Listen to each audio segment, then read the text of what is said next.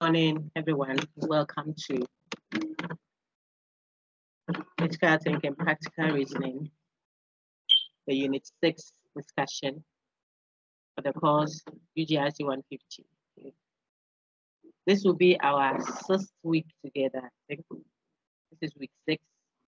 So we would want you all to be minded as you prepare to complete your assignment, and then also prepare to write your interim assessment worth 30 months in the 8th week.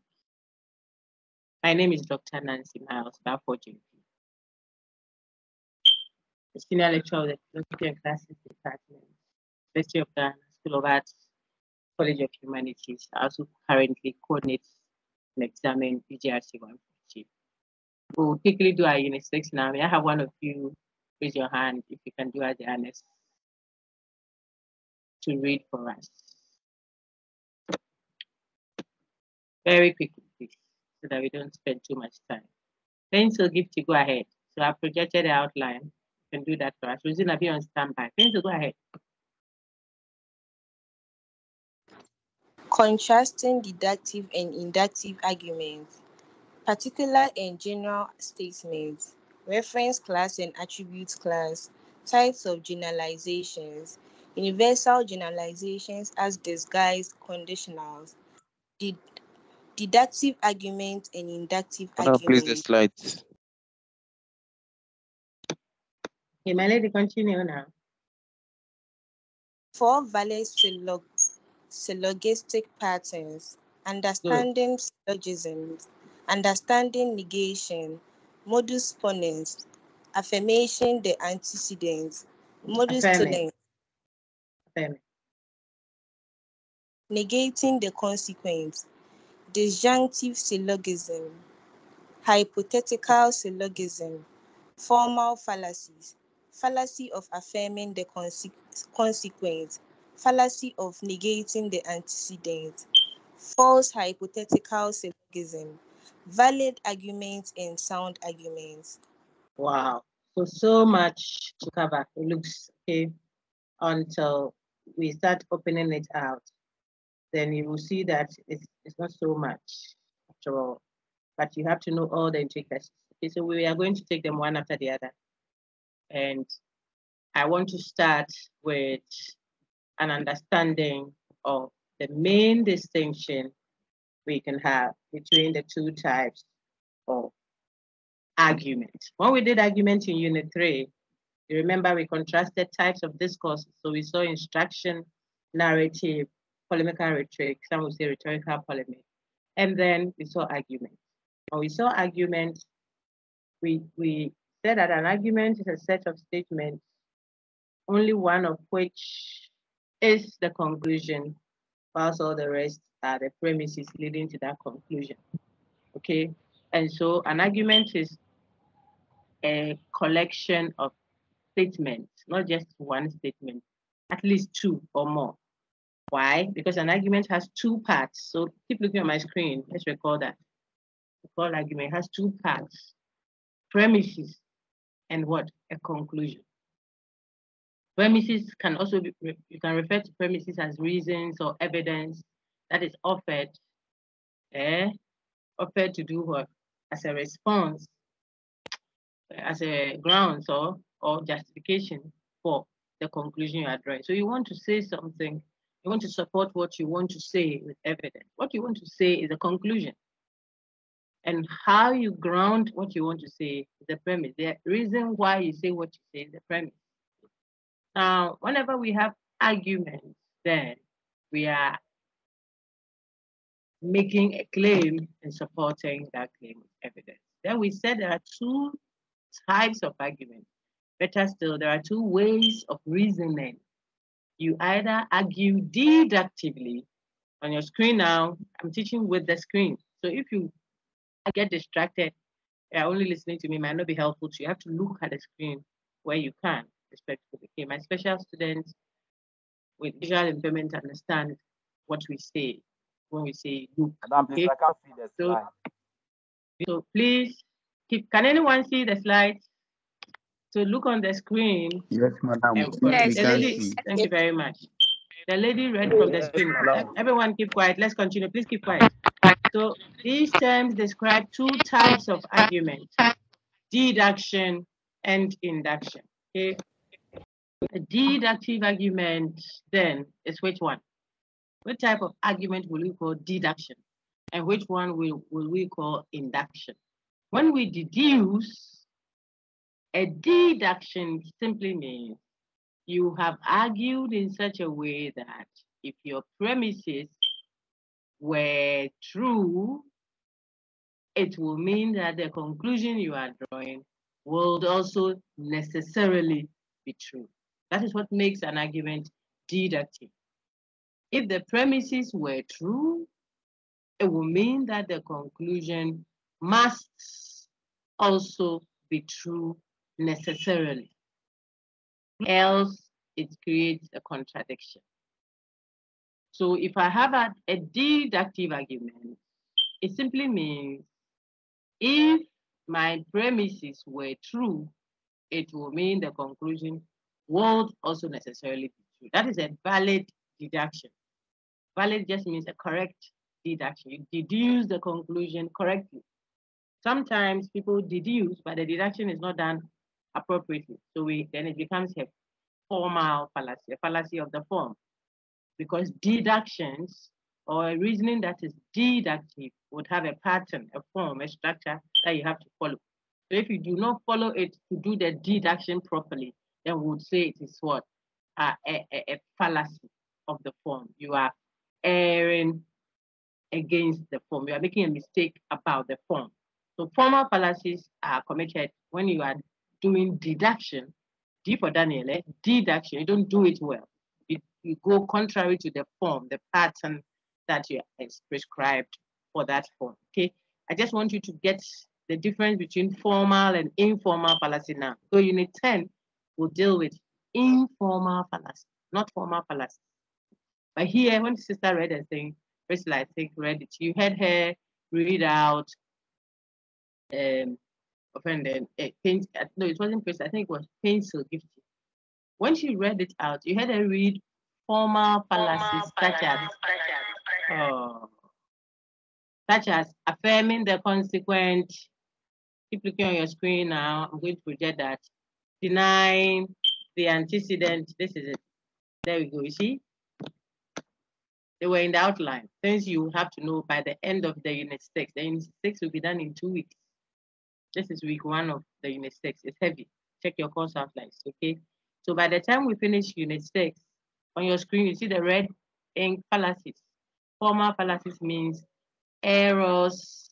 Fallacy just means an error, a mistake in the way you are reasoning, okay? When you say that's fallacious, it means that there's an error. You are committing a mistake in the way you are reasoning.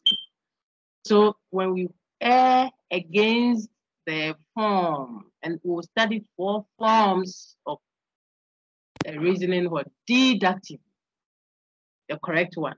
So 4 valid syllogistic patterns. What is the word syllogism? It just means where a type of argument that has 2 premises leading to what? A conclusion. That's what a syllogism is. A deductive argument that has what? 2 premises and what? A single conclusion. So 2 steps. The premises are 2, conclusion is 1. The argument is deductive. That will be called a syllogism. So Madame kept saying hypothetical syllogism, disjunctive syllogism, modus tollens, and modus ponens.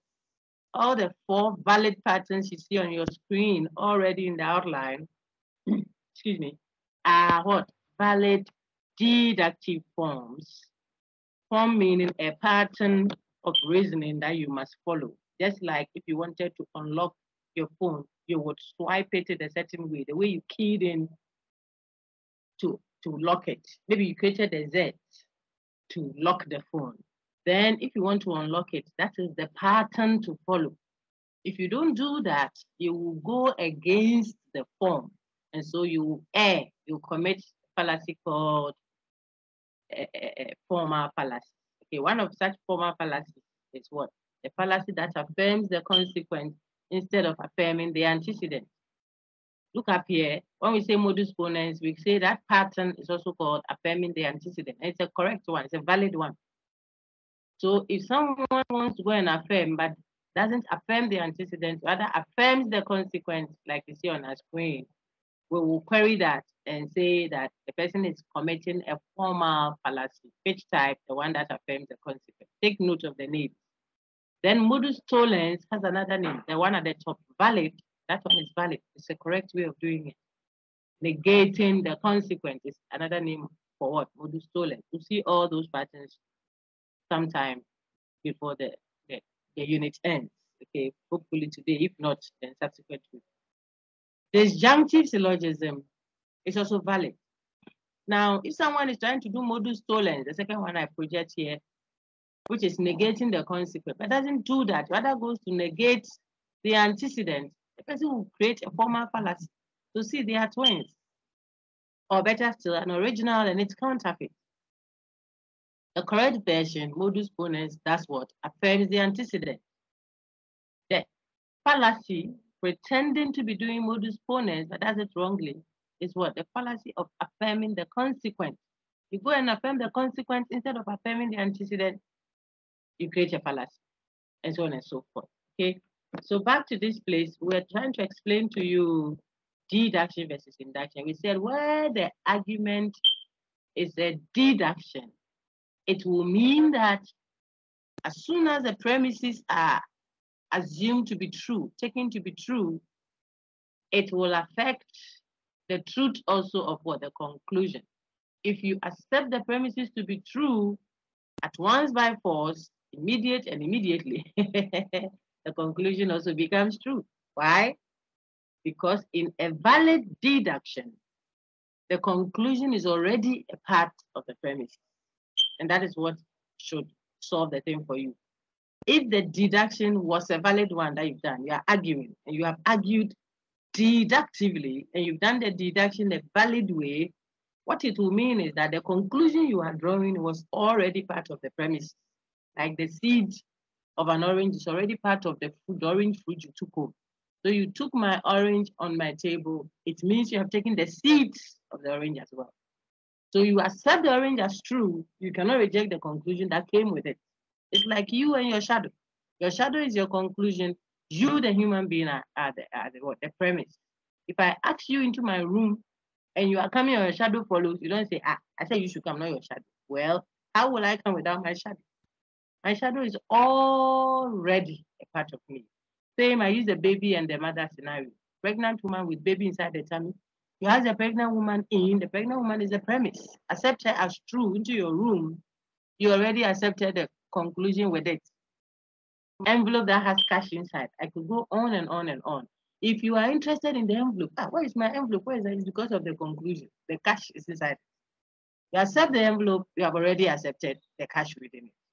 Now, if someone tries to accept the premises as true, but does not want to accept the conclusion that comes with it, where we have a deductive argument, the person who creates, look on my screen, please, respectfully. The person who creates a contradiction. That's what is on your screen now in red. So my lady, please read this to help us get the distinction again for deduction versus induction. So far stressed on what deduction is. If the premises were true, it would require that the conclusion must also be true, else you create a contradiction. How about induction? Before sister reads, for an inductive argument, look at from the word induced, that forced it. So for an inductive argument, it is possible for the premises to be accepted as true, and yet the conclusion rejected as false, and no contradiction will be created. Why? Because the conclusion was only induced, forced onto the brother, like a sister forces herself on the brother. The guy doesn't love her. She's the one forcing herself. A force on. So for such a relationship between premises and conclusion, it is possible for you to accept the premises as true, and yet the conclusion can be rejected as false, and no contradiction whatsoever will be created. Maybe I should just tell you one or two examples, and then Madam will do the reading. So Madam, read this one instead. Compare two types of argument. Miss Painter, I think the name was Gifty, if I got it right. Yeah, Gifty, go ahead.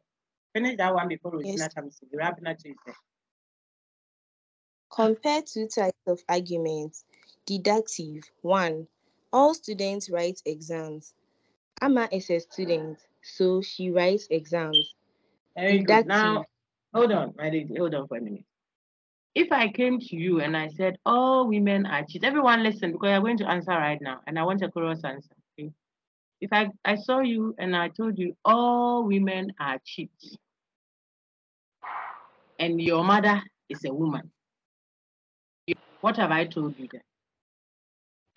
My mother is also a cheat. If you are sitting by your mom, you have to check your cheek. Otherwise, you'll be wrong. You see, all women are cheats. The person has come to stand by there. He says, you know, Kale, as for women, be so then they what? Oh, you then be cheat. Women then be cheat. Let's say that's what the guy said. Women are cheat. And then he goes further to tell. That's the first premise I gave you. First reason. Then he goes further and says, your mother too is a woman. Do you need him to now explicitly tell you that therefore your mother is a cheat? No. The premises already contain that conclusion. If it were true, it may not be true, but if it were true that all women were cheats, and it was also true that your mother is not a transgender, but is a woman, then what is true of all women must, there we go, must necessarily be true of your mother too.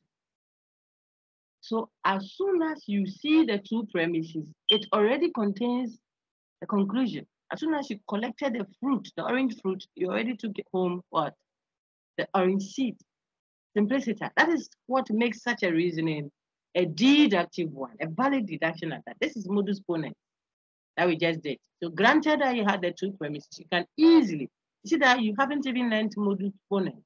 But because the thing is not, it's the way we think. I give you the two premises, you can deduce rationally the valid conclusion. Logician has only put names to them. One more. I'll give another example, and I'll tell you which valid form is that, just so that you can have a teaser, then we move on. All politicians are corrupt, and all corrupt people are lecturers. What conclusion can you draw? See, all A's are B's. Now I use symbolism, and all B's are themselves C's. I'll say everything again. All A's, whatever A stands for, doesn't matter.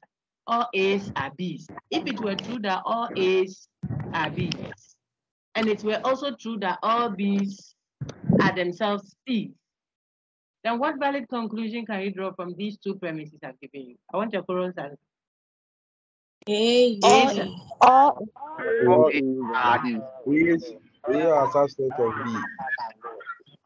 All A's are B's, and all B's are C's. Then what? Then all A's are Then all A's are C's. Very good. That's hypothetical syllogism. You see, let's put flesh in now. All mangoes are fruits, and all fruits are nutritious. Then it means all mangoes are nutritious. That's what I've said, really. I start again. All mangoes are fruit, and all fruits are highly nutritious. Then it means I'm telling you that mangoes are highly nutritious. How did we come by this conclusion? The conclusion is not anything new. My friends, it's not something new anyway. Not a new thing. It's already part of your premises. Granted that the premises were true. And so such a reasoning, the connection between the premises and the conclusion is a necessary one by force. Law, by force. You know, they are so tied together that if you accepted the premises as true, it would mean that you must also accept the conclusion as true. That is what makes that reasoning deductive and a valid deduction at that. But look at Madame's second example. So the first example has that format. All students write exams. Amma is a student. Then what is true of all students will be true of Amma. She will write exams. Deduction. This is modus ponens. was the antecedent that was affirmed right after the conditional. But don't worry. Let me throw a bit more. The second one says what? Let's read it together. Everyone, unmute and read. Induction, go. Most Ghanaians Ghanaians are hospitable. My mother is a Ghanaian, therefore she is hospitable.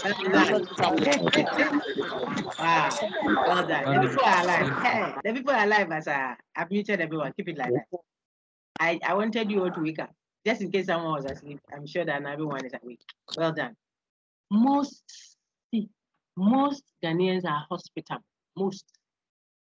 My mother is a Ghanaian. So the person is concluding that therefore she's hospitable. Now, let's grant it to be true that most Ghanaians are hospitable. I said, let's grant it. Let's assume it. Because it might be that most Ghanaians are not hospitable. You see, it may be that most Ghanaians are not hospitable. So we are only saying that let's take it for granted that it were true that most Ghanaians are hospitable. Premise one. Then, if it was true also that your mother is a Ghanaian, why do I say that? Because your mother may not be Ghanaian. Maybe your mother is Ivorian. That lied to us all this while. So there's a possibility of falsehood. But let's say that it were true. Why? For the sake of argument. If we granted both premises on your screen to be true, would it necessarily mean, therefore, that she is hospitable? Yes or no? Yes. No. Want a chorus answer? No. No. Yeah. Well done. No. Why are you saying yes, boss? it's No. no, okay? Most No. Ghanaians are hospitable and my mother is a Ghanaian. If most Ghanaians are hospitable, does it mean my mother too must necessarily be part of the most? Most means there can be some that are not. The one saying most has already admitted that some may not. Most doesn't mean all. Are you following, people? So if I say most Ghanaians are hospitable and I add extra information that my mother is a Ghanaian, you cannot therefore conclude that I have said necessarily that therefore my mother is hospitable. This conclusion, my mother is hospitable, does not follow necessarily. The key word is necessary. It's not a certainty. Even if we granted all the premises to be true, it will still not necessarily follow. Why? Because it is possible from my own evidence I presented, it is possible for my mother to still be Ghanaian and yet not be hospitable. Why? Because my first premise said most, not all. So such a reasoning is inductive. The conclusion is forcing itself onto the premises. I've told you, like the sister is forcing herself on some brother, which makes us all say, we'll force to chop. When we induce vomiting, it means there wasn't the person didn't feel like vomiting, but maybe he or she has taken poison. So we give some palm oil to induce vomiting, to force out the vomit. Inductive reasoning is just telling you that the conclusion was forced onto the thing, the premise. It wasn't taken from it. So whereas in the first instance, all students write exams, Amma is a student, so she writes exam. The conclusion she writes exam was taken from the premises. And so the relationship is a necessary one and it's a valid deduction called modus ponens. The second one is not. It's not any of what I've said. It's not even deductive at all. And so with that, look at the third example here. Since the security man was the last person who left the building yesterday, he stole the project leader's laptop. Now, even if we took it to be true that the security man left last yesterday, does it then mean that he took a laptop necessarily? No. You see that? So this reasoning is induced. It's an inductive argument. But the second one says, still on your screen. Let's read that one together. The all mangoes one. Go, question 4. All mangoes are fruit. My pen is not a fruit. So not a mango. Well done. Thank you all very much.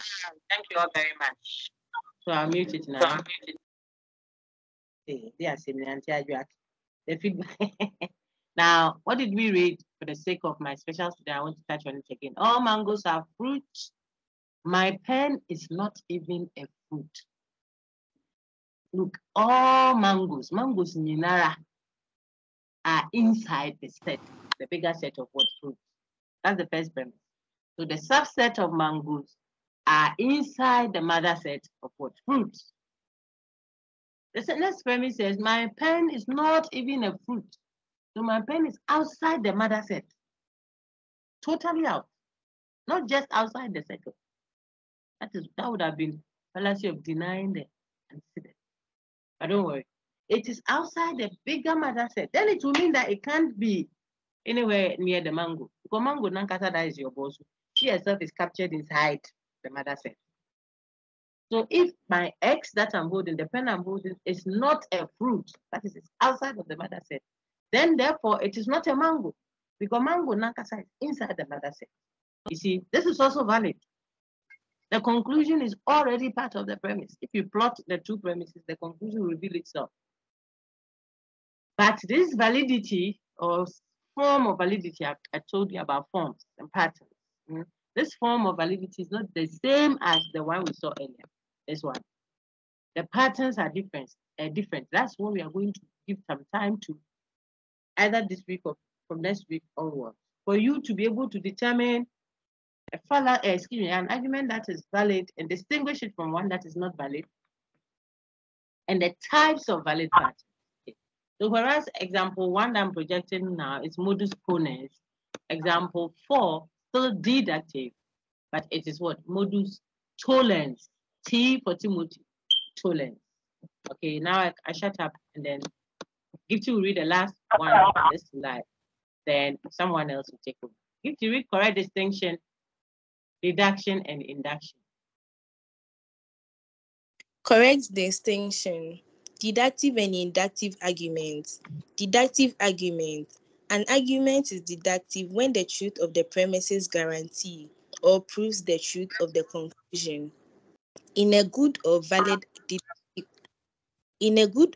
deductive argument, if the premises are assumed to be true, then the conclusion must be necessarily true.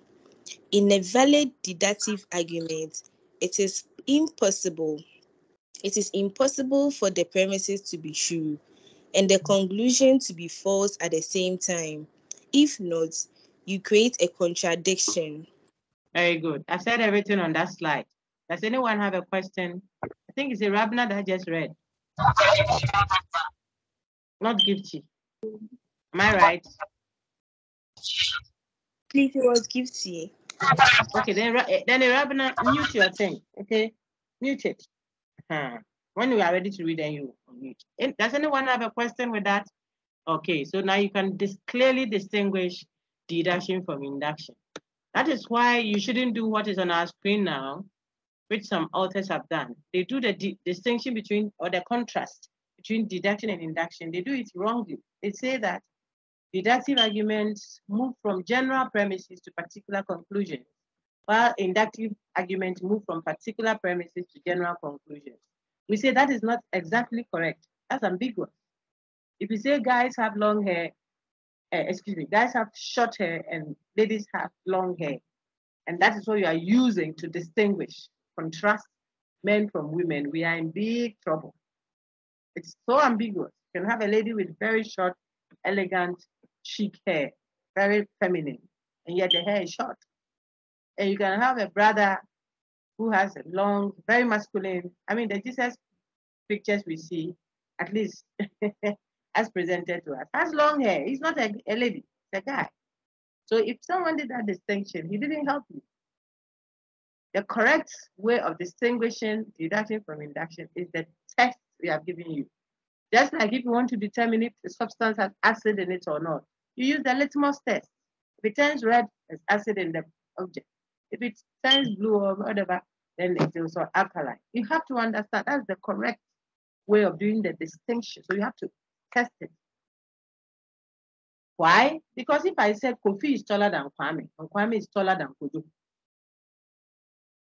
it will validly follow that Kofi is taller than Kojo. And none of those statements I've given you so far are general. They are all particular statements. Kofi is taller than Kwame. Kwame is taller than Kojo. What? Therefore, what? Therefore, Kofi is taller than Kojo. But each of the statements I gave you are what? Particular. They are not generalizations. Yet, the argument is a deduction and a valid one at that. Okay, so we are trying to tell you that if you go by the criteria that was in certain tests telling us that a deductive argument has premises that are general and a conclusion that is particular, we say that is not correct. That is not correct because we can have particular to particular that are what? Deduction. And we can have general statement to particular conclusion, which you would think is deduction per this distinction. But lo and behold, it's not deduction. So general premises leading to particular conclusion, yet the argument is inductive. Really? Someone will say, oh yes. An example is this. Look on your screen, the one you just read. Most Ghanaians are hospitable. Most. My mother is a Ghanaian, therefore she is hospitable. This argument moves from general premises, particular conclusion, and yet it is clearly inductive. Okay, what have we done so far? We have revised, or if you like, reviewed, recalled argument, its parts, the types. That's what you see on your screen. Get it now. 2, what have we learned? How to distinguish the 2 types of arguments. Correctly, we learned that, and then incorrectly, as has been done by others, we learned that. Okay. We know formal fallacies as what? Errors that occur when you deviate from the correct patterns for valid deduction. And you deviate from them and you create something alternative to that. We'll say you have disobeyed the form.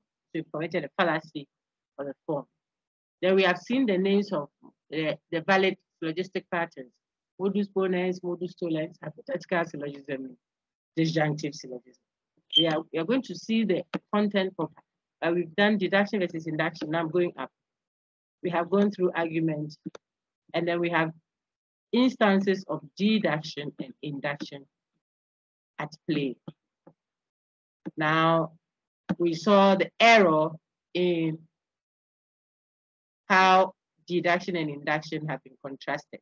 There's an error if you say that a deductive argument moves from general premises to particular conclusion, whilst the other one moves from particular premises to general conclusion. We say that is not exactly correct. And that's what your screen has here.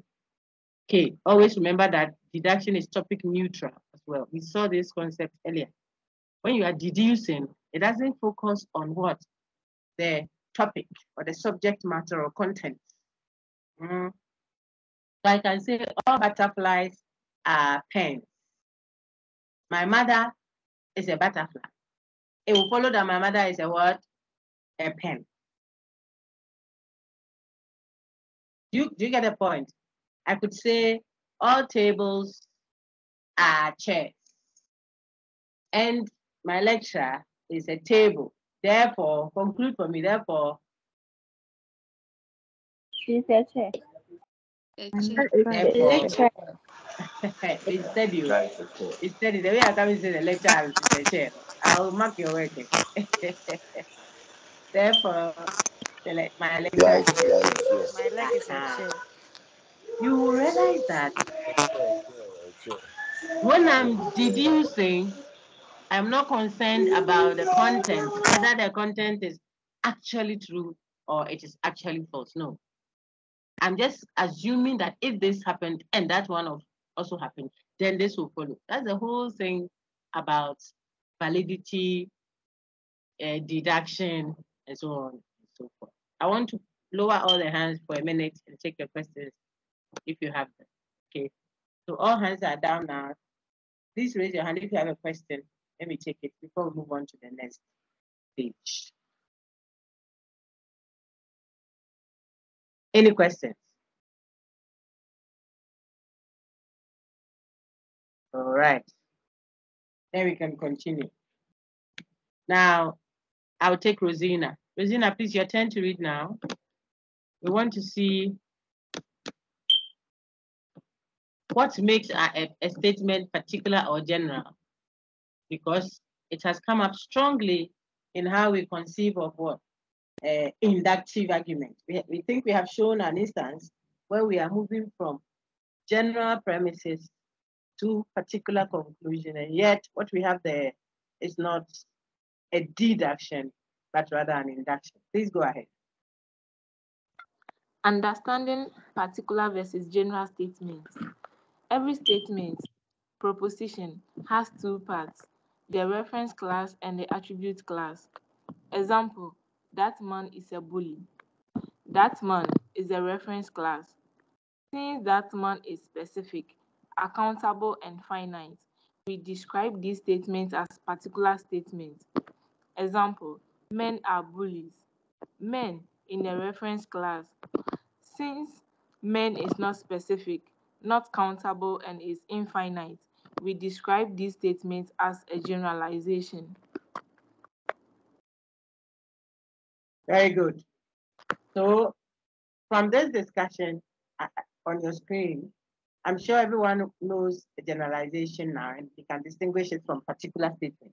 Let me see if I can throw a little bit more light on it. What are the parts of a statement in English? We have subject and predicate.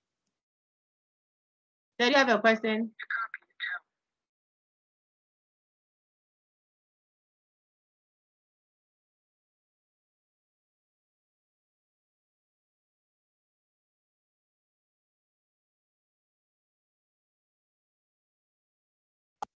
But is there a question you had?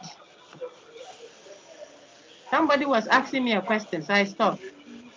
Okay, maybe it wasn't. So I was saying that when we do English, if I say Kofi is a boy, you say the subject is Kofi, the predicate is a boy, right?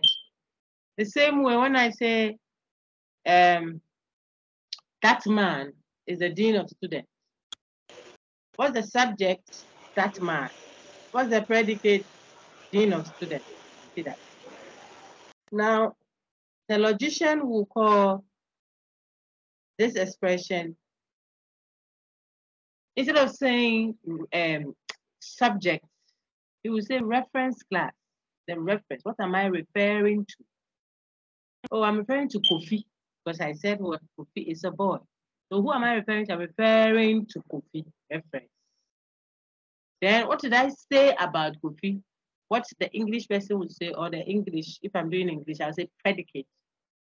The logician will say, what am I attributing to Kofi? At the end, what are you claiming about Kofi? See that?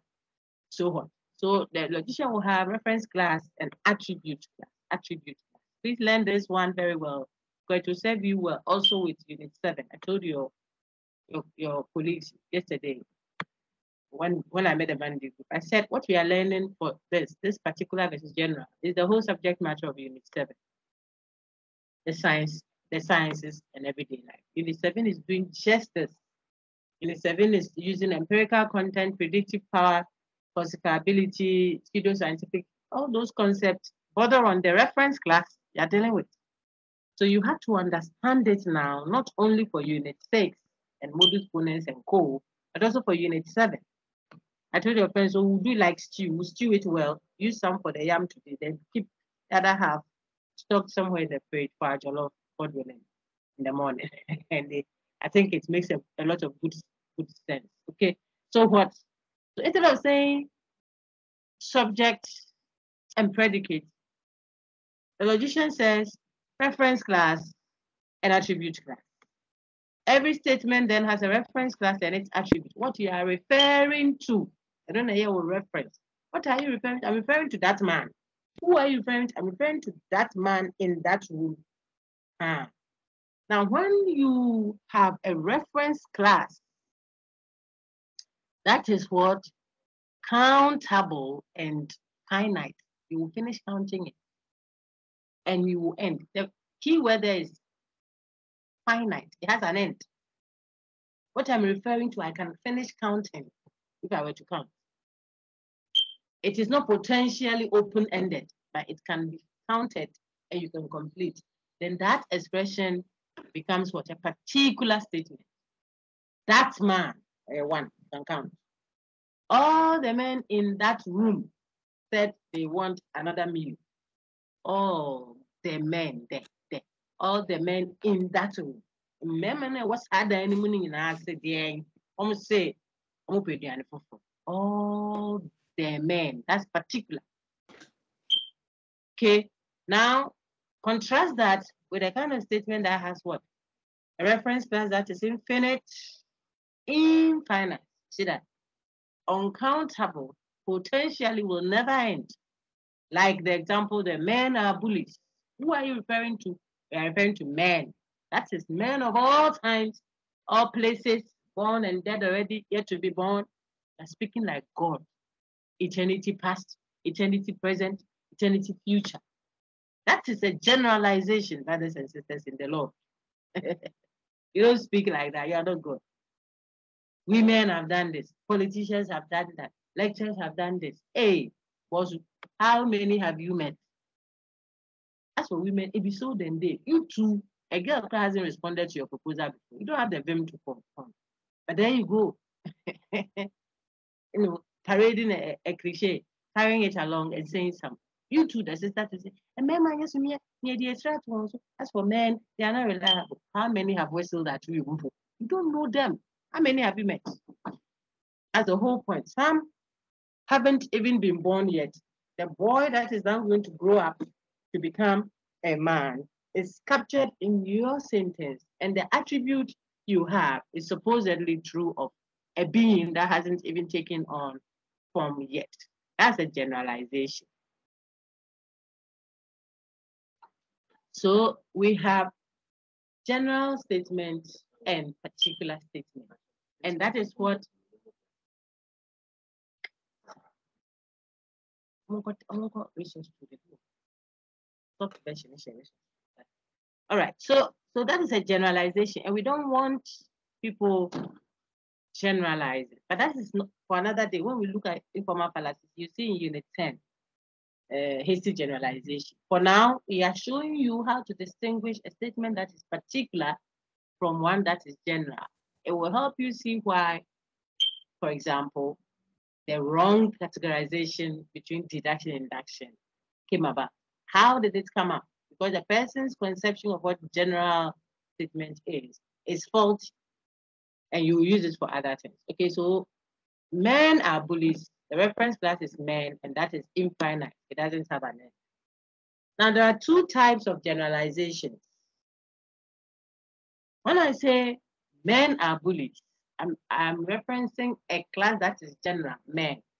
When I say some men are bullies, still the class I'm referring to is general. That means it's general. So both of them are generalizations. But the first one, the first one doesn't exempt anyone from the reference class. Maybe one of you should read that for me. Okay. Raise your hand if you, it was Rosina reading. Rosina, read for me. Types of generalizations: universal and statistical. Universal or law-like generalization. The attribute applies to all members of that infinite reference class. That is, no one is exempted. Example: men are bullies. Statistical generalization. The attribute applies only to a subset of the infinite reference class. That is, some are exempted, but the class is still infinite. Therefore, a generalization. Example: some men are bullies. Note: the reference class tells you whether a statement is general or particular, as well as the type of generalization. Well done. So if you know the reference class, then you are able to tell whether the statement is general or particular. But not just that, then it helps you go further. It helps you go further to also tell which type of generalization it is. Okay? Now, some examples will help you. I said know first whether it is awful. I'm going to dope myself, otherwise. My dear friend, statistical generalization versus universal or law-like generalization. If it is like a law, We will leave no one out. There is no exception. See that? No exception to the general set. That is what makes it a law-like or universal generalization. Law-like or universal generalization. Whereas for statistical, even though the set is general, the attribute doesn't affect everybody because of how the person is speaking. Okay, so the attribute affects only a subset of that group. And that is what makes it a statistical generalization. We want to practice and see if we got it before we move on. Remember reference class and attribute class. Okay, on our screen now. Look at example 1. Let's read it together. Everyone go. Unmute and read. Example 1. I want to see if you The disease is contagious. The disease is contagious. The disease is contagious.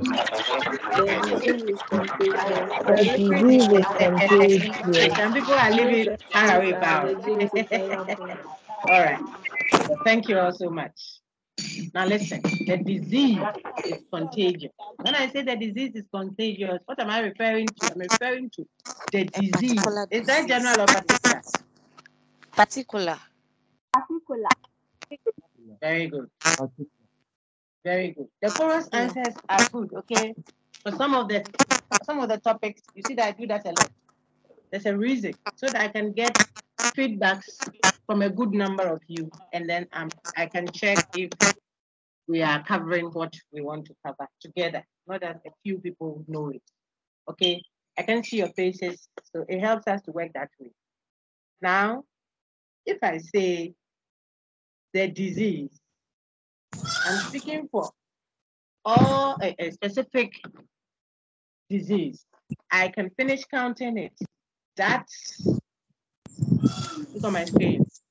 The disease is contagious. The disease, that disease, you know, it is contagious. So it's particular. I'm referring to something that is specific. Something that I can finish count. I said the specific doesn't help some people. When they hear specific, even if you say men are bullies, they say, yes, you specify. I'm talking about men, not men and women. You see, they get confused. So I teach it with the finite.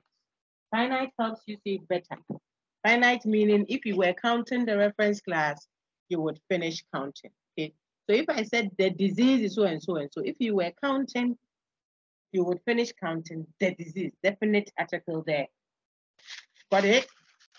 Good. Now let's check what happens with the example 2. Few Ghanaians like pineapple. If I said few Ghanaians like pineapple, is that general or particular? What's the reference class? Somebody's background It's is so allergic. noisy. Few Ghanaians are allergic to pineapple. Wait for a minute. Somebody's background is very Nanaya. I don't know if it's yours. I hope it's not. No, it's not yours because I've muted all and it's quiet now. Okay, I want the chorus answers, but if you don't trust your background, I'm using an earphone. It's quite fierce, so that you don't destroy my ear. Hey, Can I be few from your Ghanaians. side? Few Oh, let Ghanaians. me. Few I hope you Ghanaians. know. Few Ghanaians are allergic to pineapple. Okay, if I say few Ghanaians, is that general or particular? Gen- Particular. What is the reference class? Particular. Few What is the reference class? Few Ghanaians. It is Do a you have all general. Ghanaians? It is a No. generalization. Yes, You don't know it is Ghanaians. general. Some are exempted. Listen, the reference class first, before you qualify it, find out whether it is general or particular. Confirm the reference class. Few. You have to make sure that you are dealing with the reference class. If you get the reference class, it helps you to know whether it is general or particular. It is what I am referring to. So if I say few Ghanaians are so and so, what am I referring to? Ghanaians. I'm referring to Ghanaians. I only qualified it. But I'm referring to Ghanaians of all times, all places, born already, yet to be born. Okay. Estanto, Madam. I'm disabling your mic for a minute. Yeah, the feedback is so bad. I think that was the problem. Listen up. Few Ghanaians. So the reference class is Ghanaians, but I have qualified it. So it is a generalization, yes, but a generalization that exempts some members from this. So which type of generalization would that be? Everyone, unmute and answer. Statistical. Statistical generalization. Very good. That is it. It's a statistical generalization. If you got that, then we are good to go. Now, what about 4? So look, I'll just actually look at the first one. We've done the first, we've done the second. Look at the third. The liquid in that bowl is poisonous. General or particular? Particular. Good. Particular. Very good. Particular. Particular. Particular. Particular. Kofi is the new SRC president. General or particular? Particular. Particular. Particular. We are at number 4. Okay, very good. The last one. How about example 4? Keep quiet, guys. Those who are not part of the class, can you keep muted? If you want to chat, you can chat, but let your colleagues have their class. I'm asking, how about the 4th one? Let's see, is it the 4th? Green tables are scarce these days. Is that general or particular? General. Very good. Particular. The generalization. Oh dear. The generalization. Everyone keep listening, okay? That's why I asked for the chorus answers. You see, if I ask only one person, should I say, oh, particular? Then I think, oh, everyone got it. And already we are over 250. You see, but if you open it once in a while like that, you get, and then everybody's participating. It helps you see, hey, no, I have to hit this part a bit more. Green tables are costly these days. Green tables of all times, all places. See that green table, that's the reference. I'm referring to green table. That is a universal generalization. It's a general statement. We are used to speaking that way. That's why we are working on ourselves. People speak that way. They think they were speaking about something that is specific and measurable. Not at all. Okay. So that was a generalization. All voters prefer a recount of ballots. Example 6. General or particular? Particular. General. Very good. How about 7? 7 says all the voters General. interviewed said they would prefer a recount of the ballot. My brother, why did you say general? Why are you people saying, those who are saying general, why? Particular. Those who are saying general, why? You should be, we are developing the critical thinking skill in you. You have to be alert. When people speak, hear them. He said all the voters interviewed. That's example 7. All the voters interviewed said, the people we interviewed, you say general. That is not, I don't know. That is, you are not allowing yourself to look closely. That's another thing. See that I paused and I want to be strong in language. I want you to be alert. Yes, I read that down. Open your eyes. Okay. All the voters interviewed said they will prefer a recount of the ballot. How can that be general? Because you saw all. No, you have to be smart. Okay. No student registers unless false. Is that general or particular? General. Very good. Then the last but one now. That is general. Good. That's general. Then we'll look at. Okay. Then we'll look at the next one, the last but one. None of the students in that class registered for the course. General or particular? General. Particular.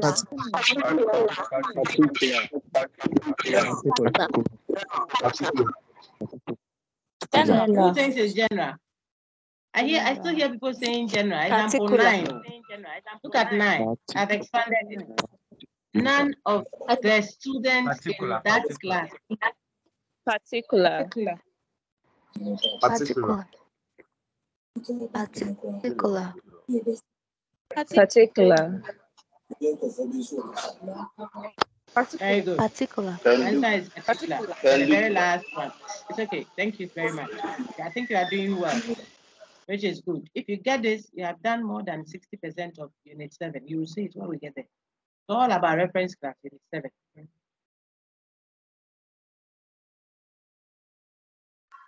Then we will look at the last one. It says 80% of all retail stones are not real diamonds.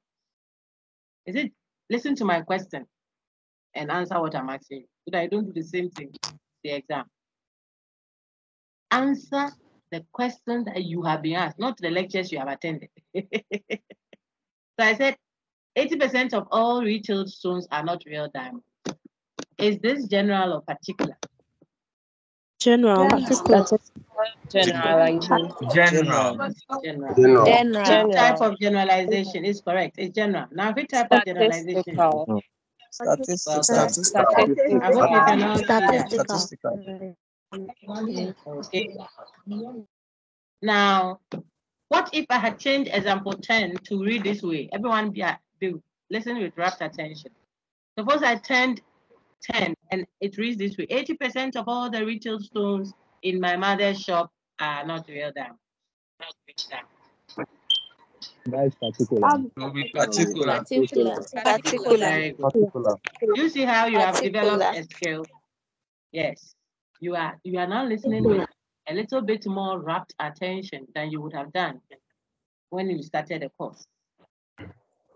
80% of all the retail stones in Ghana are not real diamonds. That is a particular statement. It means we can directly test it. You see that in Unit 7, when we do science in everyday life. You see that such a statement can be tested, so the investigator can go to the field and test it directly. You see, all the women have been with were cheats. You can test that. Just put CCTV cameras in the offices or in your room when you are going. See if a guy will come and play around with them. You can directly test. Because I said all the women, the women, I know you directly testable. See that? This is a gist from Unit 7. But if I say all women are cheats, how do you directly test all women? Some are not born yet. Some are babies on their mommy's lap, baby girls, going to grow up. So this attribute you are making, or you are, what's the expression? You are laying on them. You are making an attribution to women. How do we test it? Because some are not even boys say, all women are this. All men have done that. All the lecturers have done this. All students have done this. How do you ever finish checking? Because even the reference we are dealing with, we don't have them all at once. Potentially, there will be more. That's the problem with speaking generally. So because you cannot test such statements directly, what do? You test them indirectly. You use some to represent all, like democracy. You know what that means. When you don't see your MP, but it's in parliament saying things supposedly for you. That's what happens when you send your questionnaires out and sample out some views from students about perching. And then you come and draw a conclusion analysis and say, Legon students say they like perching or they don't like perching, or they want school fees increase or what have you. Some people say, what? Who did they ask? Nobody asked me anything. Well, some reps have spoken for you through your questionnaire. What? When you do generalization, whether statistical or law-like, excuse me, you are unable to directly test. That is Unit 7. I want you to see what you use this raw material for. Right now, you think you are just grinding pepper. Wait until we start stewing the jollof and stirring it left, right, center. You see that, hey, so the pepper and tomatoes, this is where it was taking us. Yes. Okay. You don't test general statements directly, whether it is statistical or what's the other one? Universal. No, you only test them what? Indirectly.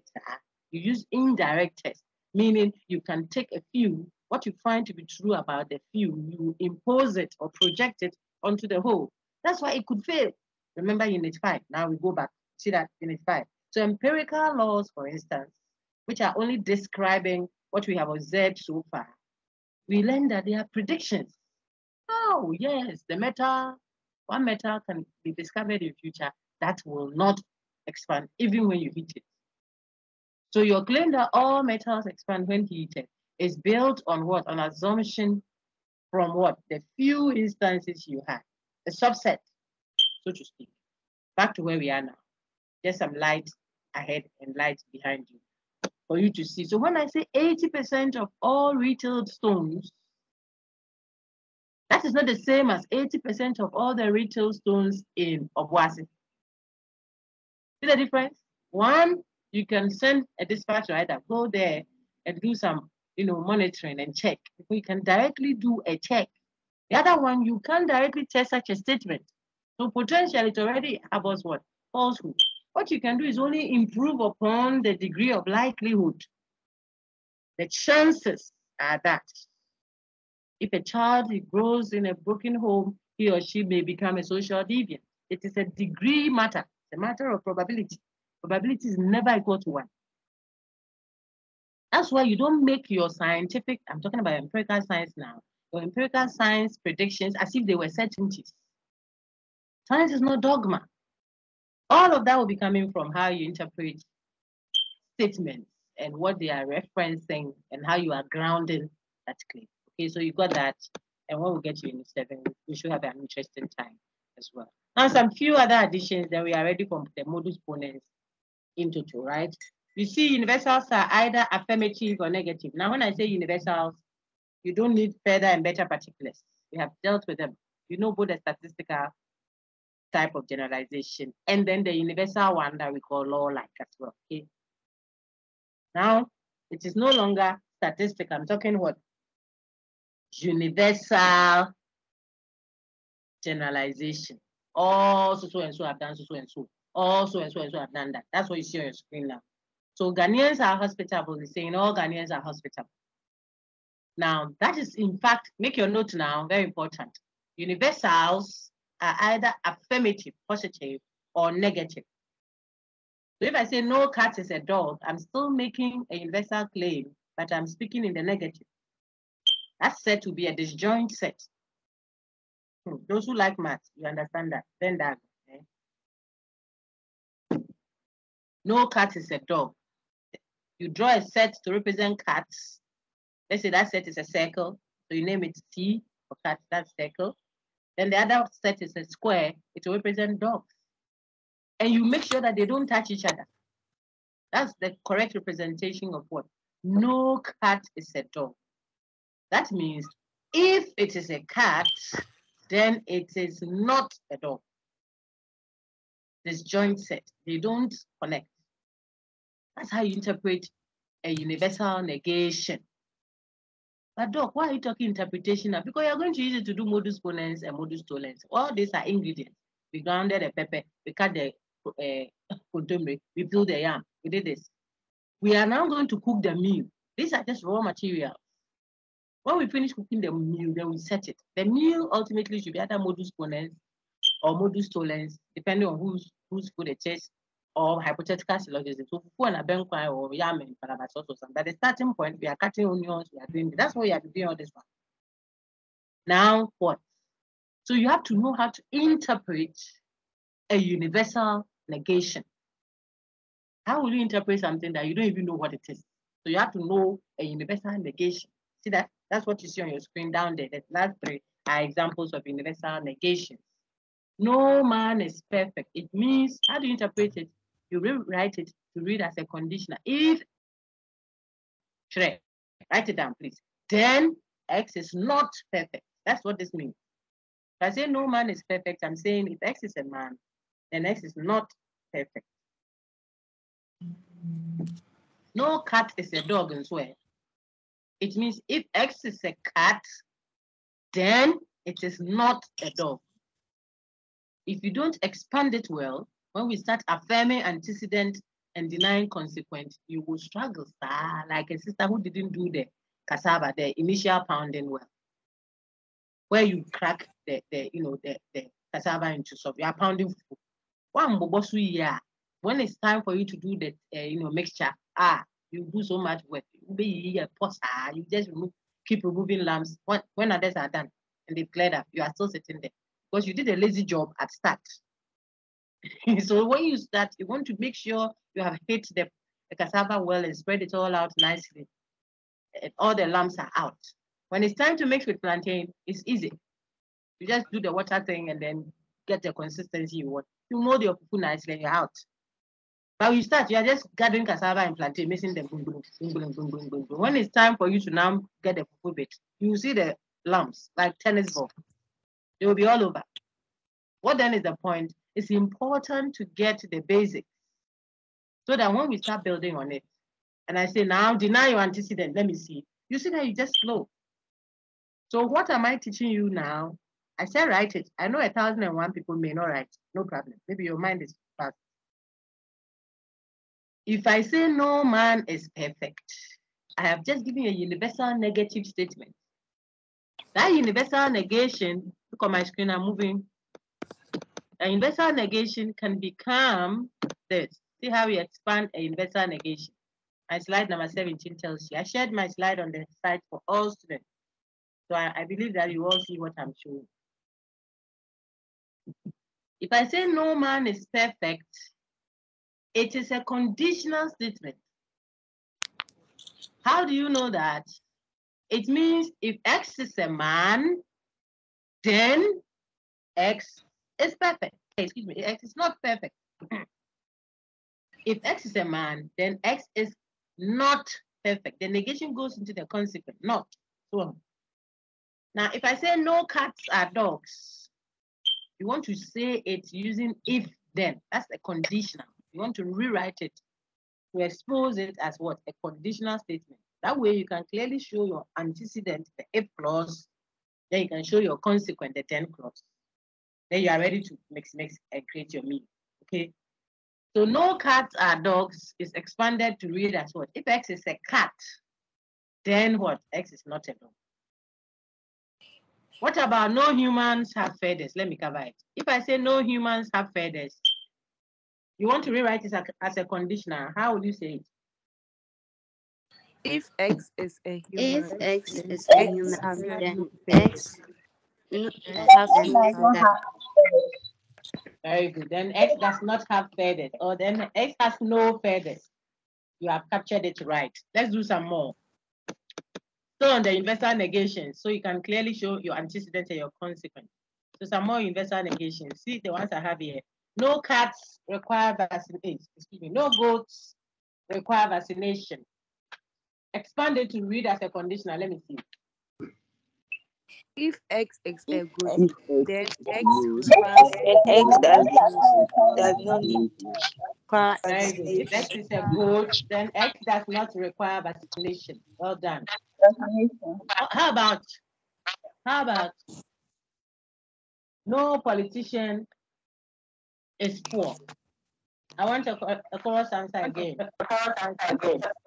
If X is a If politician, X is then a X is politician, X is not poor. Very good. If X is a politician, then X is not poor. So you can expand a universal negation so you can clearly tell what your antecedent is and what your consequent is. Now, what is the antecedent? Antecedent is just the if clause. You don't add the if. The if points you to the antecedent. So if I say if you study, then you will pass the exam. The you study is your antecedent. I hope you see that. Then you will pass is your consequence. If you study, then you will pass. Your antecedent is you study. The consequence is you will pass. How do you know that? The if shows you antecedent. So I could have said you will pass if you study. the if has gone to the second part, no problem. Wherever it is not the issue. As soon as I see my if, what follows that statement becomes what? My antecedent. Then the other one becomes the consequence. Okay, so everyone tell me the antecedent of this statement. Whenever it rains, the ground gets wet. It rains. Well It done. rains. That was excellent. Antecedent. The gentleman did The well. ground gets wet is I thought you consequent. say whenever it rains. Then I'll say that whenever it rains, it can be true or false. But he took off the whenever nicely. Well done. Well done. Okay.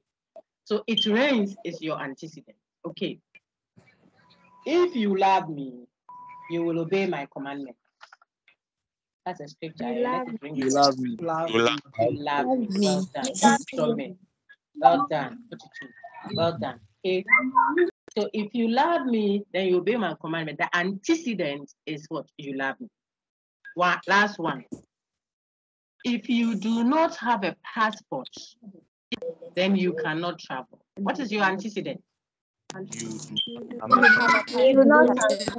Do not have a passport. Very good. Well done. So you people are massaging your muscles on antecedent and consequent. I can do a very last one. Then now we polish up our understanding of consequence. Okay.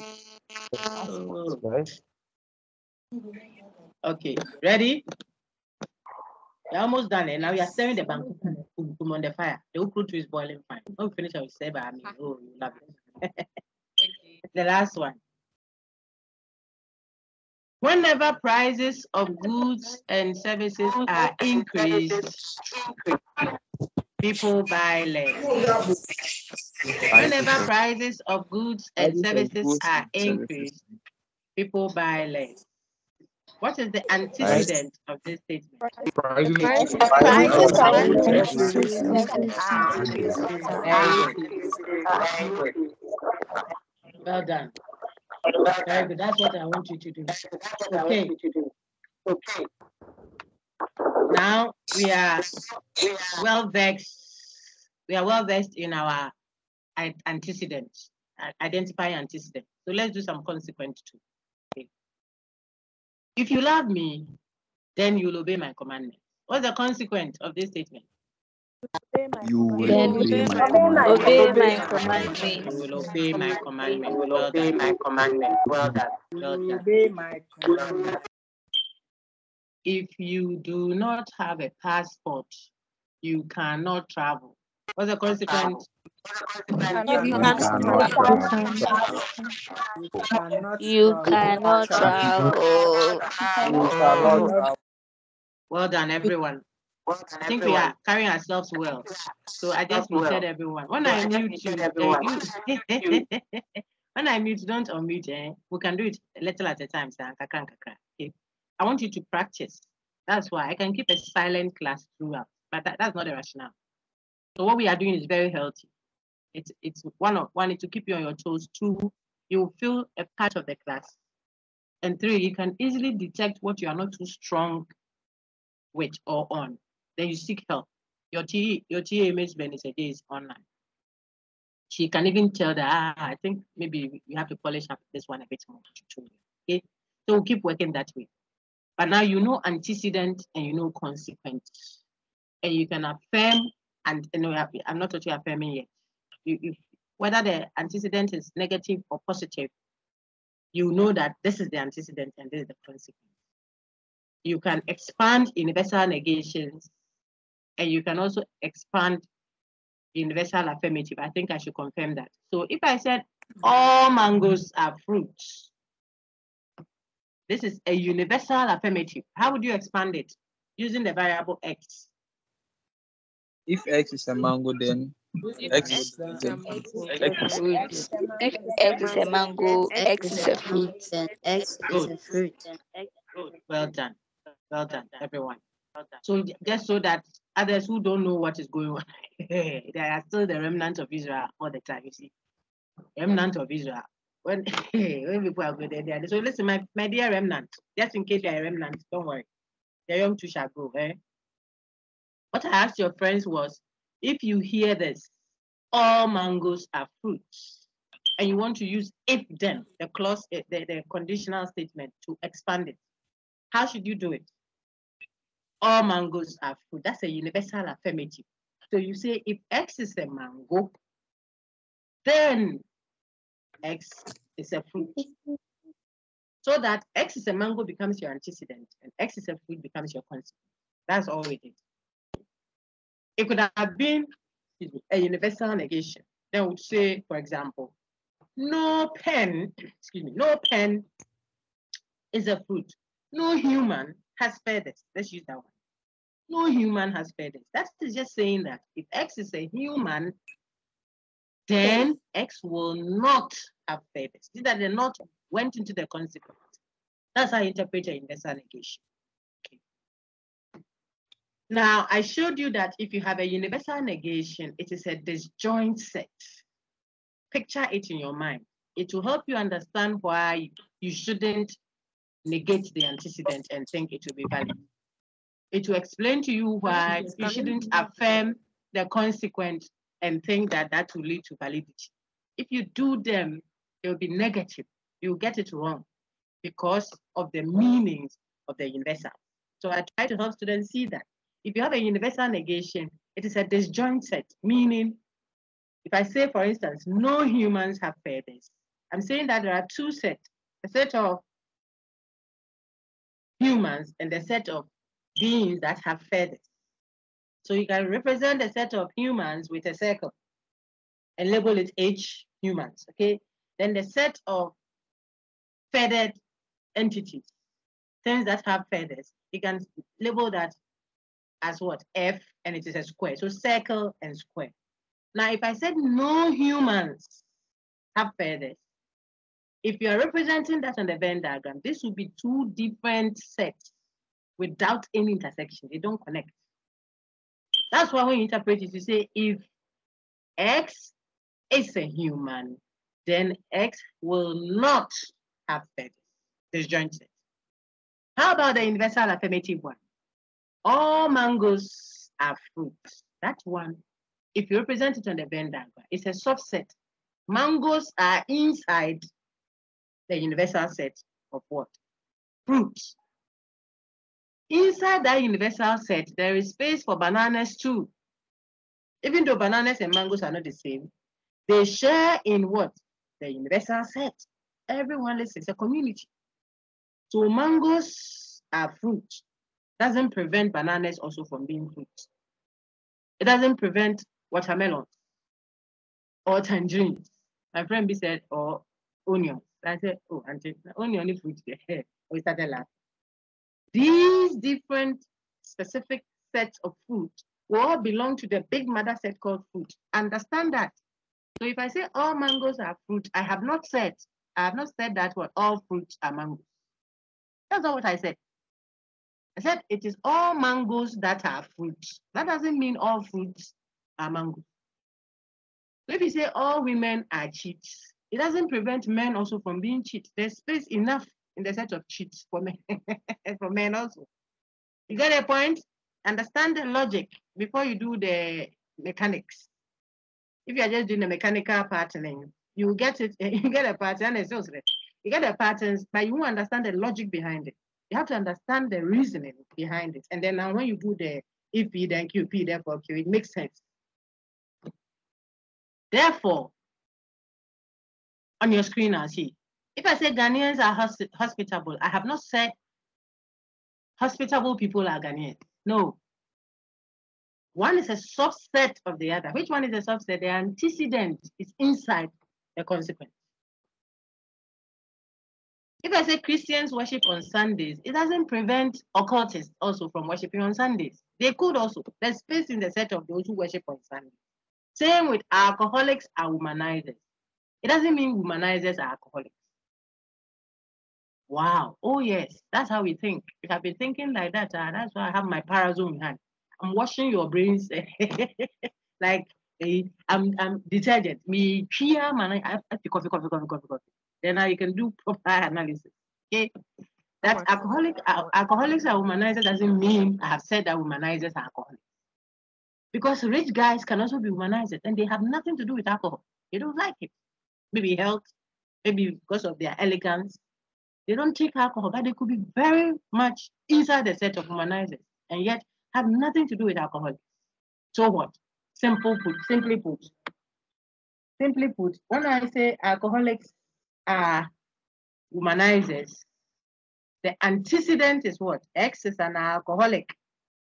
The consequence is S is a womanizer. Now we are ready to do some good job. Any questions before I go now straight forward to modus ponens and tollens and what have you. Wherever we get to, we'll pause.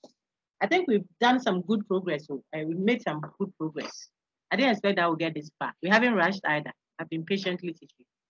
But we will do the first two, maybe modus ponens and tollens, and then we can revert to the other one. I see 2 hands up. If there are questions, let me take them before we go straight to the patterns, the valid patterns. Sharon first, and then Mary Mansa, then I'll go to Maxwell. In that order. Sharon, ask your question if it's a question.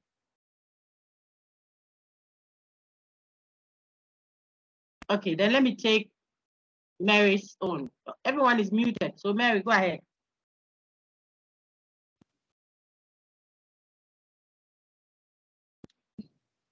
Was there a question? Okay, that's fine. Then I can take. Okay.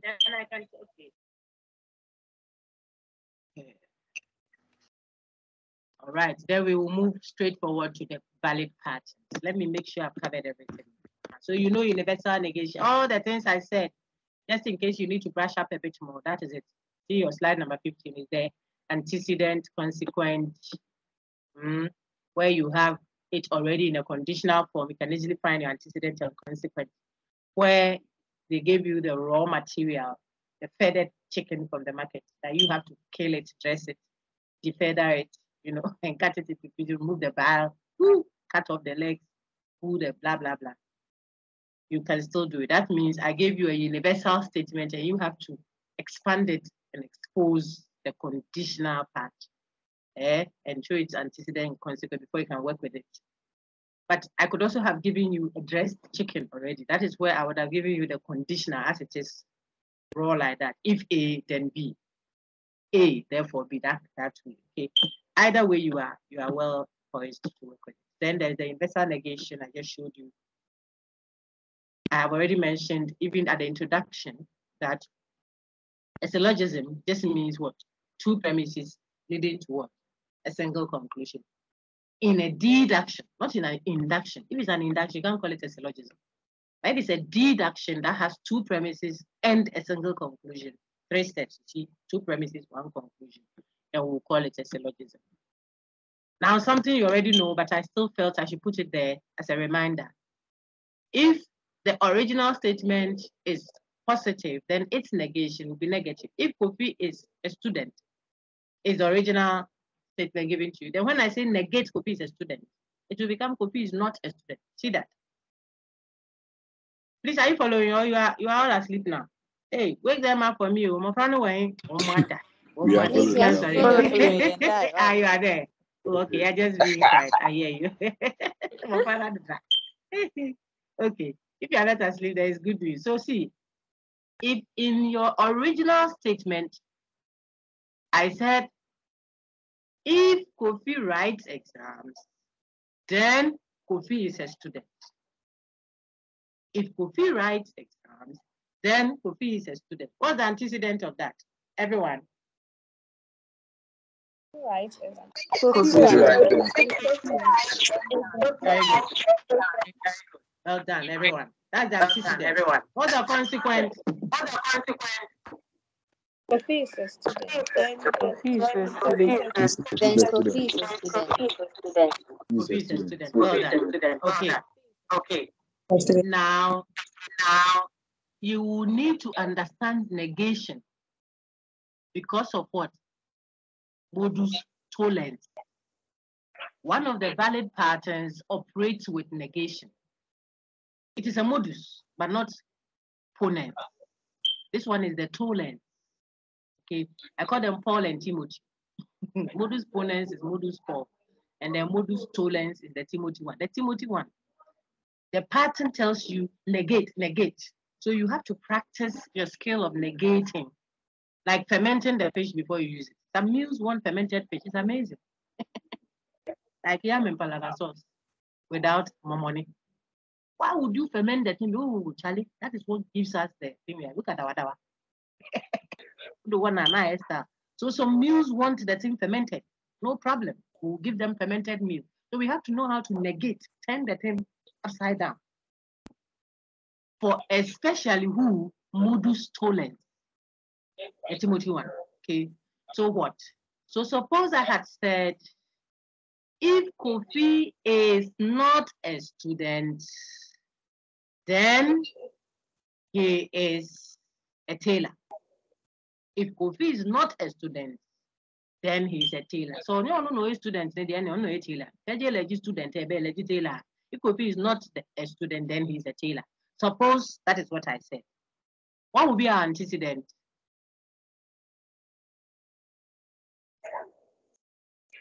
Kofi is not a student. Very good. You are following. Well done. Kofi is not a student. Our consequence is good. Then our consequence is what? He's a tailor. Very good. Very good. So you can still see antecedent and consequence.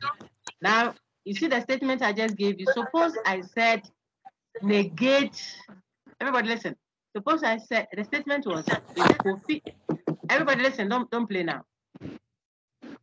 If Kofi is not a student, then he is a tailor. That's the statement we are working with now. Suppose I said negate your consequent only. How will it read now? If Kofi is not a Very good. Very good. I think my question was ambiguous, but I got answers that show me that you understand. Some did the whole statement, but this time negating the consequence. Others just pick the consequence and negate it. I think you both did fine. I was just trying to see if you know consequence and you can negate it. So the one who said Kofi is not a tailor has done well. He picked the consequence and negated it. Negating just means, therefore, that what I gave you, the original, turn it logically upside down. So because the consequence originally said Kofi is a tailor, its negation with what? Kofi is not a tailor. I think I'll share your recording rather, because I've been very patient and you people have been cooperatively fine. Okay. Look, the original said Kofi is not, excuse me, the original said Kofi is a tailor. So the negation of that will be what? Kofi is not a tailor. Now suppose I had said the original now, so that you do the negation. The original said Kofi does not have a passport. So let's say if you have a passport, then you can travel. But now I'm giving a statement whose consequences Kofi does not have a passport. Consequent now, okay? Kofi does not, have a passport. If I ask you to negate that, what will it become? Kofi has a passport. Very good. So you see what you did? Well done. He has a passport. You just applied negepo. Yes, that's what you did. Double negation. So you negated the negation. That's why it became Kofi has a passport. This is what happens when you are doing Modus tollens. Negation. Wow, that's what the problem is for most people. The problem is not with Modus ponens and co. For students who have, some don't learn anything at all. So if you laugh again, you're in trouble. Listen, you see that? Those who are studying, they do, but some people study about the negation. When they negate the thing, or they deal with universal negation, then the thing becomes all of a sudden everything is bled. They can't see again. That's why I've taken time to do the fermentation with what I call negation. Now we are good to go. So what is the pattern called modus? Priscilla, what are the patterns called? She's laughing at me. Modus ponens. Now we are ready. See, look at what modus ponens. As soon as we have our universal statement, if you study, then you will pass. What does it tell us to do next? It says, say, Bring the antecedent next, right after your universal statement. The next premise must affirm the antecedent.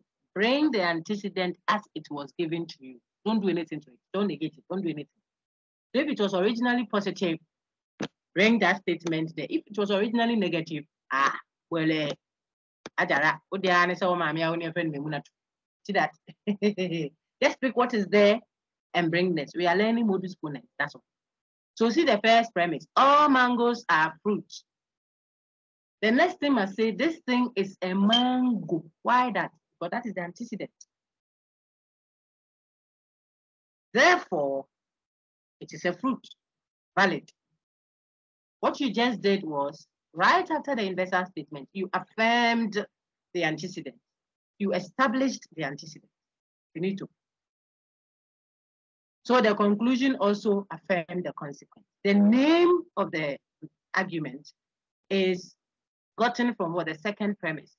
It's the premise that is naming the argument. The reason why we call it affirming the antecedent, because of what you did after we gave you the universal statement. What did you do to it?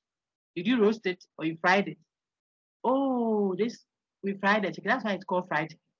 The one who collected the same chicken starting point, but put it in the oven, roasted it or grilled it. So it is chicken, yes, but one is grilled, one is fried, one is boiled. That is what is naming the argument to not the conclusion. Not the conclusion. The conclusion comes, it follows it. You don't do anything.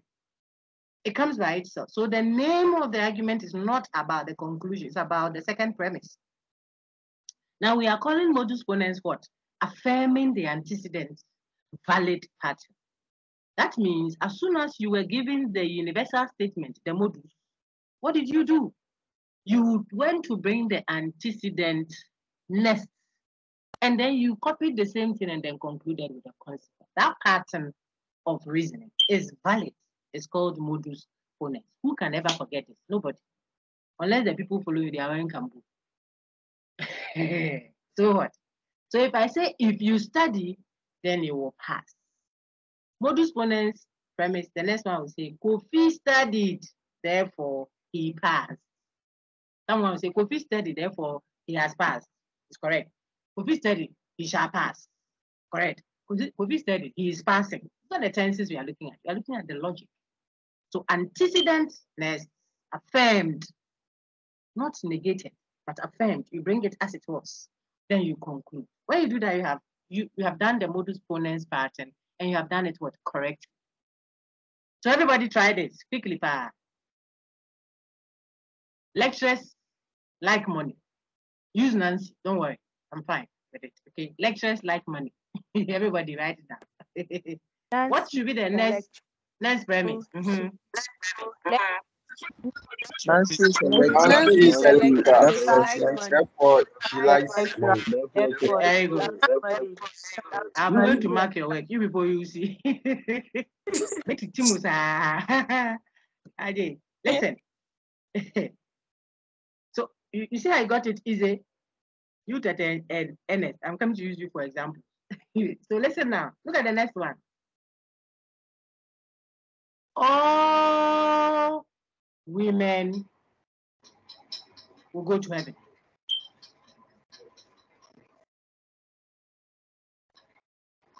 Then I conclude. I'm trying to create an enthymeme. That's what I'm doing. Okay. An enthymeme is I give you the main premise, the mother general set, the general statement. Then I conclude, for example, and ask you to tell me what is the hidden one. Do magic. That's what I'm trying to do. So look at what I said. All women will go to heaven. Therefore, so I've left one step. I didn't give you the second one. That will help us create a syllogism, but you can do it. All men will go to heaven. Therefore, I conclude, therefore, my father will go to heaven. What do you think I've left out? My father is a woman. Your father by you there. I sit by your father. I get up. Otherwise, you take a slap. I hope you got it. All women will go to heaven. My father is a woman. That is what will make you conclude. Therefore, my father will go to heaven. What we just did was I gave you a premise, the main premise, and I gave you a conclusion.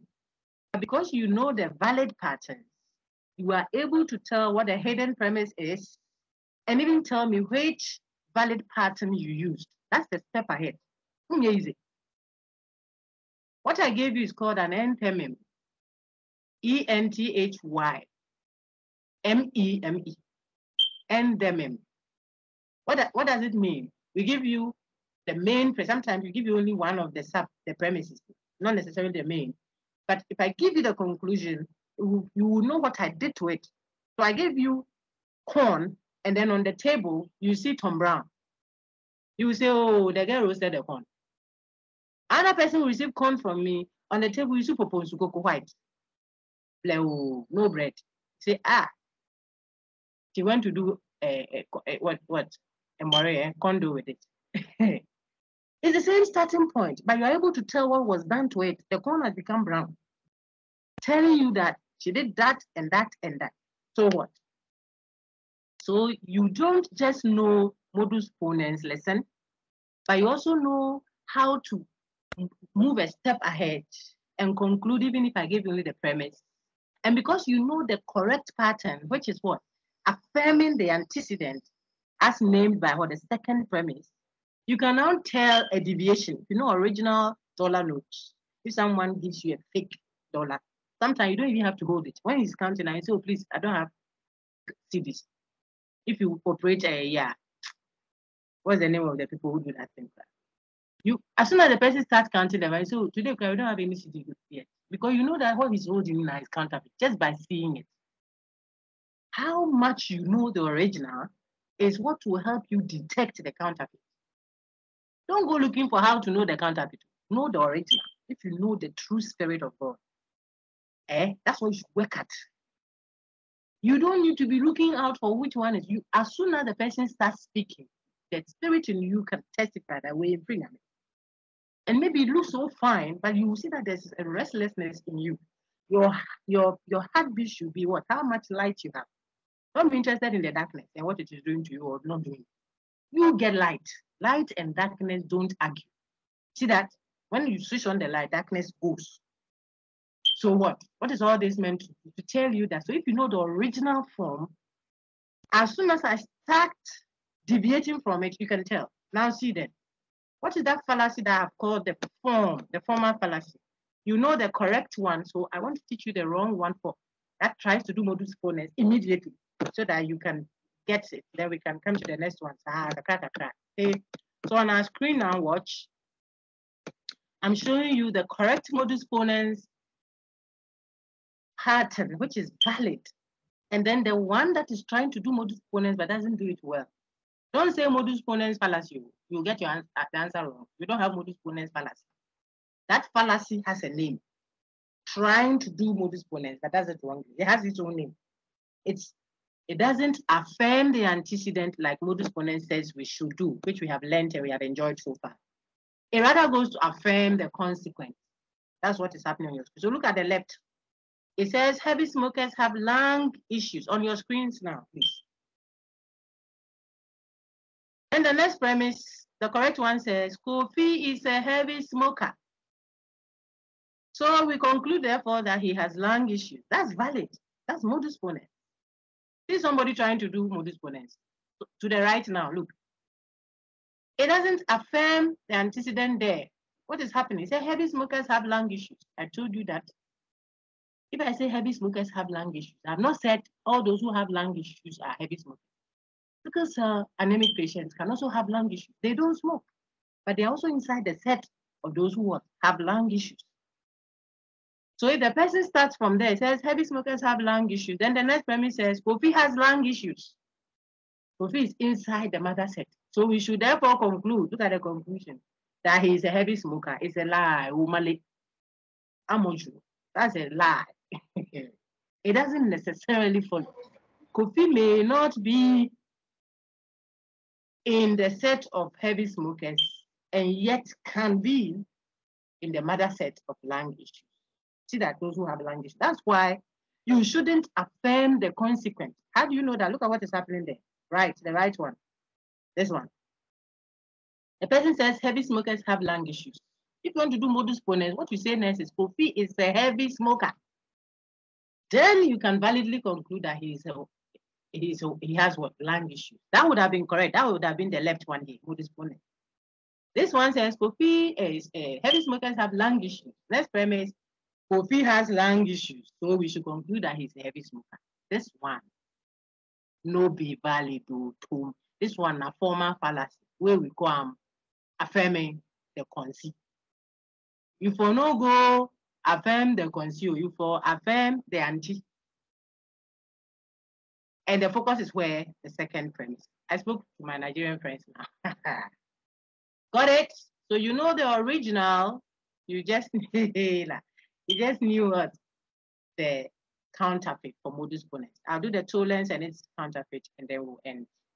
God willing, when we meet next week, we'll mop up from beginning and then come and finish up nicely with hypothetical syllogism and disjunctive syllogism.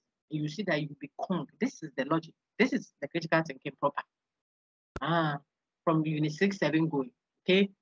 The earlier ones are just foundations, which are very important to ground unit, but they are not the reasoning units. Okay, these units help you do the analysis, the deductions, and the comparisons, and what have you, proper solution. So we go to look at what? Modus tollens. What does modus tollens say? I think we should go to the original slide.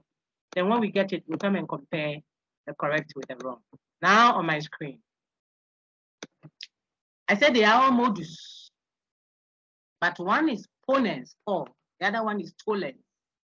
Both of them are valid, but the pattern of validity are not the same. Different homes, so different rules, yet it is working for both of them. You don't leave your home and go and copy somebody's home.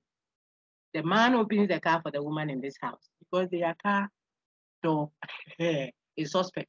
If the man doesn't come and open, the door will be on the floor. If you see it, your heart is breaking that they don't open the door for you. Your own is designer. So modus ponens, validity in com, and a modus tollens, validity in com. They are both valid. Now, what does modus tollens say? Some few minutes.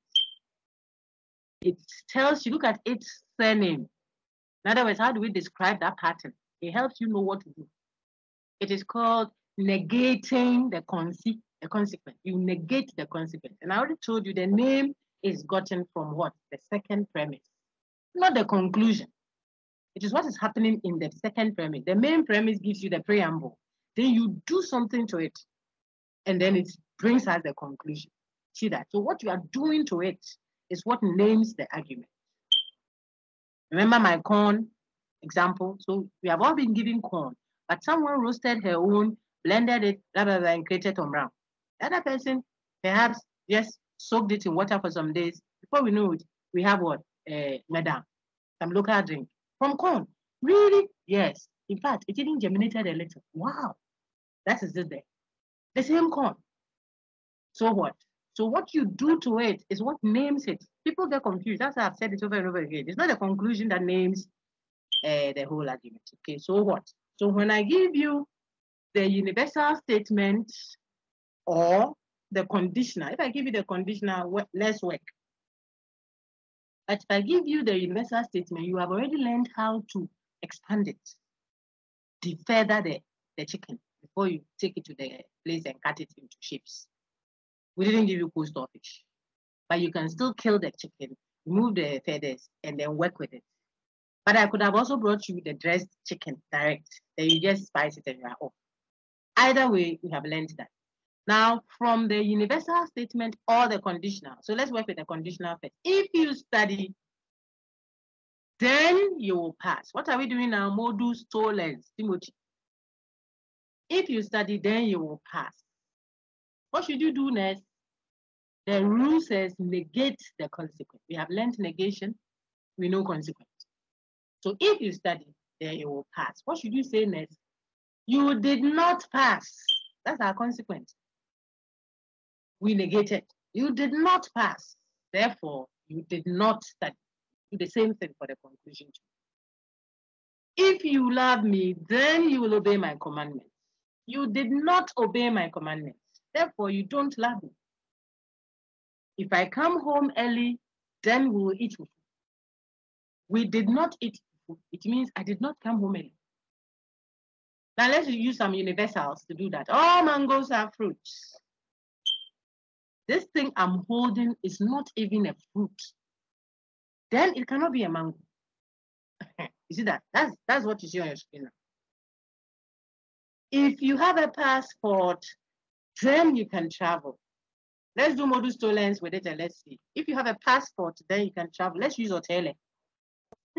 This woman, are you okay? I'm very fine. We use hotel. Eh? If you have a passport, then you can travel. We want to use hotel. All of us go. Tollens. If you do Australia does not have a passport, therefore we cannot travel. Is that correct? No. It's very good. I'm happy No. someone said no. Cannot travel. So, Then they could not travel. Did not travel Therefore, because Otele could not travel. So Passport. therefore he doesn't have a passport. Therefore, he does well not have done. a passport. Now let me so there's all the rest of you got it correct. The only wrong one was my friend, the gentleman who spoke first, which is fine. I wanted that to happen. So see, my brother, the reason why yours was wrong was because you did the negations, fine, but you brought the antecedent rather first and concluded with a consequence, and that is not correct. So you said, I said, if you have a passport, then you can travel. The correct one should bring the you can travel, which is our consequence first, but negated. And then you conclude with antecedent, also negated. You see that? So if you have a passport, then you can travel. Otele cannot travel. Therefore, he does not have a passport. That would be valid. Some more. Let's do some more. Whenever it rains, the ground gets wet. Modus tollens. Quickly, we are done. The ground is not wet. The ground is not wet, so therefore it did not rain. Very good. You are all correct. The original says, if it rains, then the ground will be wet. That was the original. The next premise for tollens must say, the ground is not wet. Therefore, we can conclude that it has not rained. That's correct. Now, I want to use universal negation so that your trouble will begin. But the grace is sufficient. No man is perfect. I want a particular person to talk so that we can hear. I'm giving you no man is perfect. Let's use Kofi for a uniform answer. Look, in exam, when we tell you, use this variable, use it. Otherwise, you get your marks wrong. You should be disciplined. Obey simple instructions. If I say use Kofi, then people are using Kwame, Kojo, X. You are getting marks wrong, questions wrong because of disobedience. Why? So we are using Kofi to do modus tollens. What's the given expression? No man is perfect. Remember, tollens has showed you what to do. Negate consequent first, then conclude by negating antecedent. Negation means if the original is positive, turn it upside down. If the original is negative, turn it upside down. I want one person to talk so that some people can hear clearly and then we can go. Kofi is not perfect. Everyone be patient. No man is perfect. Please, because it's a bit confusing, I want people to hear. So one person will speak now, okay? No man is perfect. You are using Kofi. So raise your hand. I see 4 hands up. I want more hands. 6 now. No, it's not enough. Where's everyone? Raise your hand if you know it. I'm checking the classes. Oh, very good. That's better. So I will take Erica Odum now. Erica, help us. No man is perfect. We are creating a modus tollens argument using Kofi. Kofi is not perfect. Therefore, he is a man. Is that correct? No. No. Thank you, Erica. You did fine, but your friend says not correct. And I'm happy. I'm happy, not because you didn't get it right. I'm happy that others can also see. So you look at it again. Expand your expression. When I say no man is perfect, open it out. So that I can clearly see your antecedent or your consequence. Do that. That is defeather your chicken. If you don't do that, you get it wrong. Doreen and your name. Let's hear you then. Okay, no man is perfect. You're doing tollens using Kofi. Who is that? Hey, Doreen.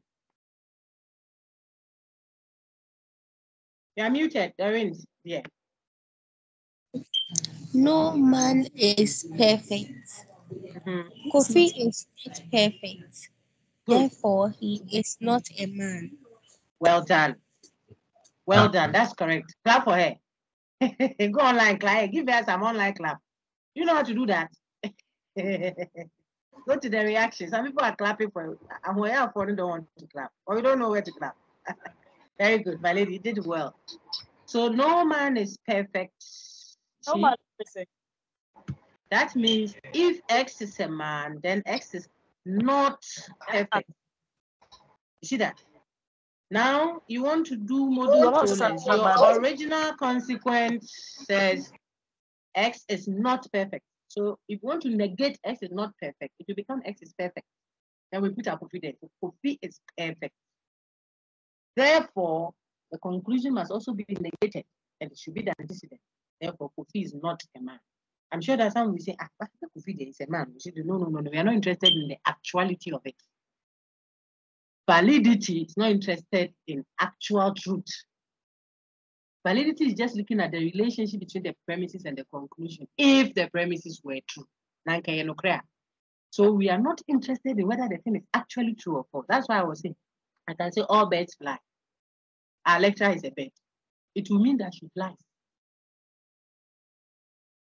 Validly following modus ponens pattern. Yet, because the premises are not true, we will say this is valid, but it is not sound and true. Okay, so soundness, we learned that earlier. I told you I'll touch on it again. Soundness is a higher quality. After the argument is valid, you check and see if its premises are actually true. Then you call it a sound argument. See that? But we don't concern ourselves with the soundness of an argument when we are checking its validity, whether the conclusion follows from it or not. It's not about actual truth. And so if at this stage, you want to practice, you want to practice modus ponens, the valid pattern, then you study the fallacy that affirms the consequent, which is trying to do modus ponens, that is, but doesn't do it well. You practice and practice and practice. Then you still practice modus tollens, which is what? Negating the consequent. It does so correctly, then the fallacy that tries to do modus tollens, but does it wrongly. How? By rather negating the antecedent before concluding. That's what our friend did, the gentleman. Practice that also. Now for the two, use both universal affirmative statement and universal negative statement. That's how you polish up. So no matter how the devil comes, you are prepared. It can come in white, you are there. If it comes in black, you are still steady because your sensibilities are sharp. That's what we are grooming you to have. When we meet God willing next week, then we can do hypothetical syllogism and disjunctive syllogism and mop up nicely. I'm so done. I think I enjoyed myself. When you go for tutorial, those should be your heartbeat. Don't go and expect that the TA will do another lecture again. No, the TA is there to polish up, take questions, highlight things for you. Ask you. So a TA doesn't come with any schedule. It's not a lecture. The TA comes to take your concerns as a student and help you understand. So if you don't have any concerns, he or she doesn't run a lecture because they don't examine you to come with a schedule. See that? But you go to tutorial and say, okay, madam, please, I have a question. So the soundness, can you help me work this one out? Example, this is, Please, if I did this deduction this way, will it be valid? Because I'm a little confused about the notch and the, that's what tutorial is. Then you make your TA is very useful to you. Thank you very much. I'll pause our recording. I'll share this, I think. And then now, to those who are on the academic channel, when I finish, I'll pull out all the others I did last week. Sometimes I even forget. And put them on the academic channel, not to bore you. So if you are there, you can look at it and then add what you need, okay? But on Sakai, I'll pull the ones that everyone can benefit from if they want to. Then we'll do fine. Let me stop the recording and take your questions. Thank you all very much. Right, so I see hands up.